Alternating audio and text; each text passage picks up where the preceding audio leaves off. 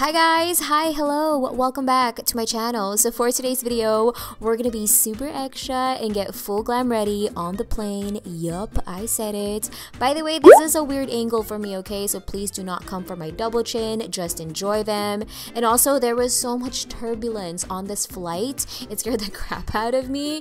You guys will see it throughout the whole video. But alright, let's begin. So I don't know about you guys, but I have the hardest time falling asleep during flights. I don't know what it is.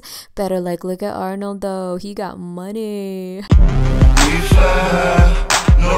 So instead of just sitting there, I like to utilize my time and do my skincare routine and or do my makeup. First, I like to make sure my skin is all clean. I start with my Yes to Cucumber makeup remover, and I don't really have makeup on, but this is just to make sure everything is completely off my face before I do my facial mask. And because I'm so mother effing clumsy, you guys just fell. I'm so sorry. They ask you how you are, and you just have to say that you're fine when you're not really fine, but you just can't get into it because they would never understand. For my face mask, I'm using this one from Jart. This is the Firm Lover Rubber Mask, and this is one of my favorite things to do during flights. I know some people say that it's not good to do face masks during flights, but whatever, okay, I'm stubborn. I'm gonna keep doing it. But I've just been doing it for so long that I've never had a problem with it. Like, it's always kept my face hydrated and moisturized, and basically nothing negative has ever happened to me by doing this. So I'm gonna keep doing me, okay? I do get a lot of people looking at me weird when I do this though, especially when I'm in first class. I don't know what it is. Maybe it's not up to their first class standards, but whatever. Okay, I'm still gonna do it. But I will say though that this mask in particular is a little strange looking. Like, it does look like I'm about to rob someone, so maybe that's why they're staring. But it's like pink and cute and chic. It's harmless. So after 10 to 15 minutes, I remove my mask, and whatever's left on my face, I just kind of use my fingers to massage it into my skin so that it really soaks in all the product. And here we go, the extreme turbulence starts. Next, I'm using the Summer Fridays jet lag mask, and I use this for my under eyes because that area is drier than the rest of my face, so I like to treat that part with extra care. By the way, I used to never be scared of turbulence, but after watching Manifest, you've all been missing, presumed dead for 5.5 years.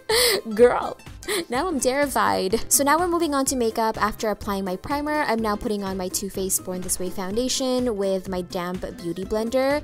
And I frigging love the coverage of this foundation, by the way. It's full coverage, but it still allows my skin to breathe, which is super nice. Question of the day, what's your favorite foundation right now? Is it from the drugstore? Is it high-end? Let me know in the comment section below. Next up, you already know it's not a complete full glam look for me without my Shape Tape concealer from Tarte Cosmetics, and after that I'm setting it with my Mercier translucent powder. And this is when the turbulence got really bad, okay, like no joke, so bad I almost had a heart attack. Okay, but the makeup must go on. The show must go on. Here, I'm using my Marc Jacobs bronzer to bring back color to my face, and now I'm using my Tarte blush book for my cheeks. I basically use 3 different colors because I've been really loving blushes lately. I like to apply it right on top of my cheeks, and it gives me that really nice young glow appearance, like I'm blushing from within, which is really nice. Okay, so next up, I'm doing my brows, and I'm not gonna lie to you guys, I have a love and hate relationship with them right now. Like, sometimes I love them, but most times I hate them.